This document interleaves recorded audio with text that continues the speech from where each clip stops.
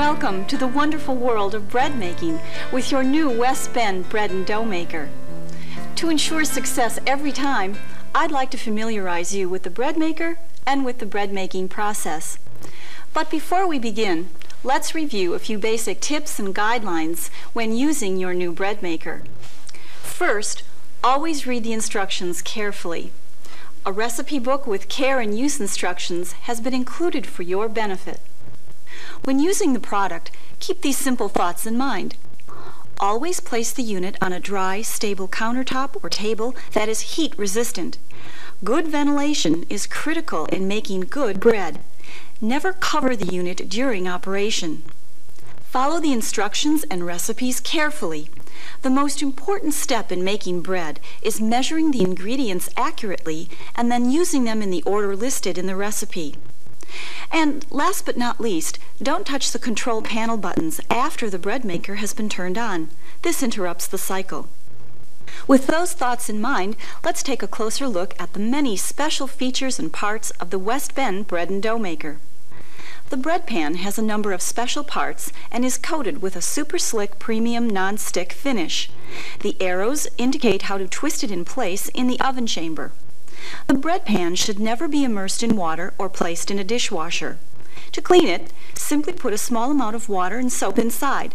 Wash with a soft cloth or sponge, rinse and dry with a soft cloth. The knead bar easily fits in the bottom of the pan and is removable for cleaning. The cover features a large viewing window so you can watch what's going on inside. Plus, it slides right off for cleaning. The electronic control panel is the bread maker's brain. It's very important you understand what each button does and the options that are available to you. The bread select button lets you choose 6 different bread settings as well as a dough setting. With each press of the button, the menu settings and the time required to complete each setting appears. Let's just walk through the selections. Basic takes 3 hours and 40 minutes. Basic Rapid takes 3 hours. The whole wheat setting takes 4 hours and 20 minutes. The rapid version is 3 hours and 30 minutes. The French setting takes 4 hours and 10 minutes. The next setting is sweet. It takes 3 hours and 50 minutes.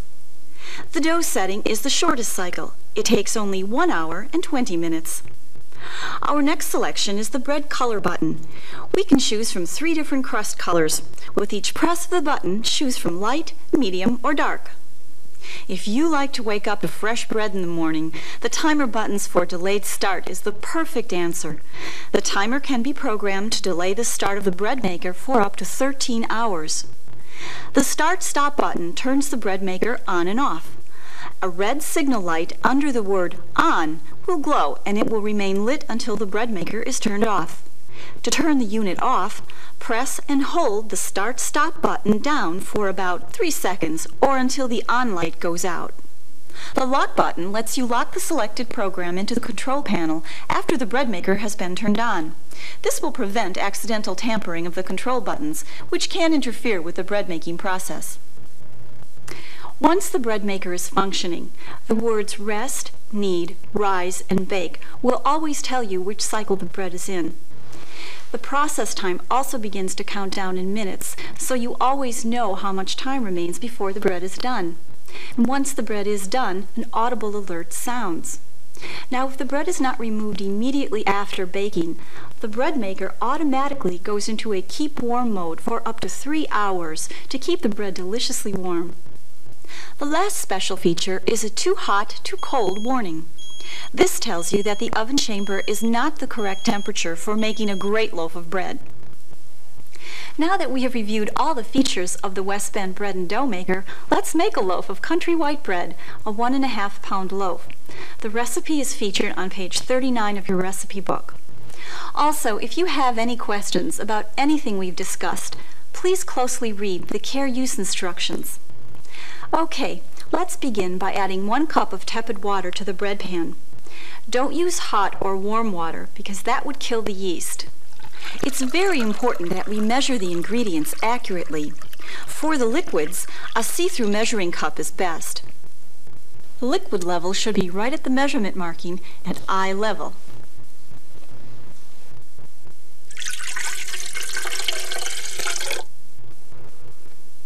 Our next step is to add 2 3/4 cups of bread flour.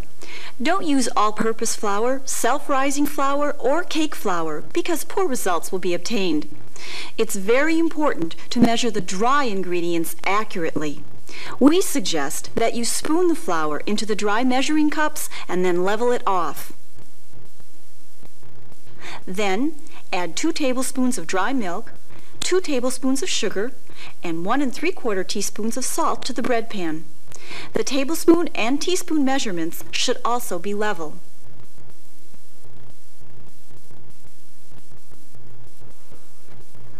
Tap the pan to settle the dry ingredients. Push some of the flour mixture into the corners, then make a slight well in the very center for the yeast to be added later. Moving on, divide 2 tablespoons of butter or margarine into 4 equal pieces, placing a piece into each corner of the pan. It doesn't matter if you prefer margarine or butter, since they're interchangeable and they can be used right from the refrigerator. Our next step in the recipe is to add 2 teaspoons of active dry yeast to the very center of the pan, right where we made our slight well. This area protects the yeast from becoming wet. Of course, you should always check the expiration date on the yeast to make certain it's fresh. There's more information about yeast and the types to use in your recipe book. Now, we're ready to put the bread pan into the oven chamber. We recommend that you put the dry ingredients into the pan outside of the chamber so you don't accidentally spill inside the chamber. The bread pan twists to lock in place, and we close the cover. Program the bread select for basic, and the process time of 3 hours, 40 minutes appears in the display. Then we choose our bread color for the crust. I prefer medium.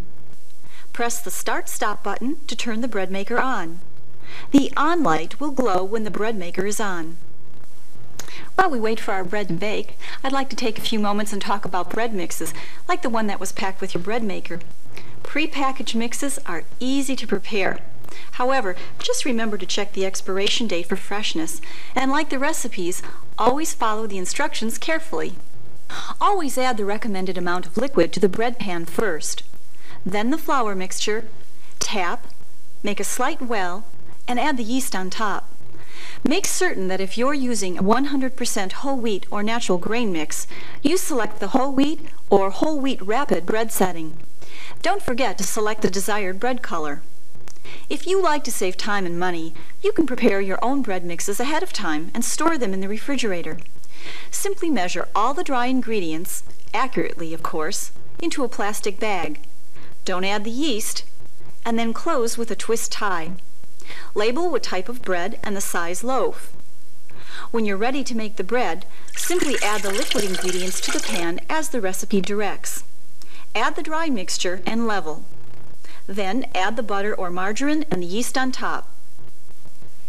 Making bread is really quite simple if you just remember the golden rule.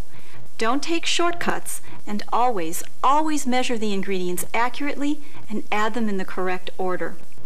Now, sometimes things just don't go as perfectly as we'd like. Then what do?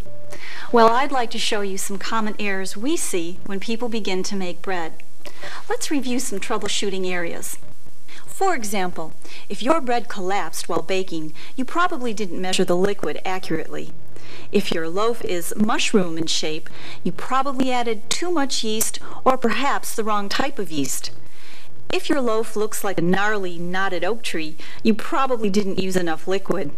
Does your loaf look short? Perhaps you didn't use the right type of flour, or maybe the liquid was too hot. And last, if your bread doesn't slice easily, if it seems sticky, you probably didn't allow the bread to cool for the recommended 15 to 30 minutes. I've covered a few common errors in making bread. If you're having trouble, please refer to the front section of your recipe book. 15 problems and their solutions are covered. If you're still feeling frustrated, call the Westbend toll-free helpline. The number is printed on the cover of your recipe book as well as on the back of the bread machine. Oh, our bread is ready. An electronic tone alerts us to the fact that the cycles have been completed and the bread is finished. So, we simply remove the bread pan using a pot holder, invert the pan to remove the loaf of bread, and again, we need to allow the bread to cool on the rack for at least 15 minutes. Time's up, and we're ready for the best part of making bread at home. Simply delicious. Thank you for joining me, and enjoy your new Westbend bread and dough maker.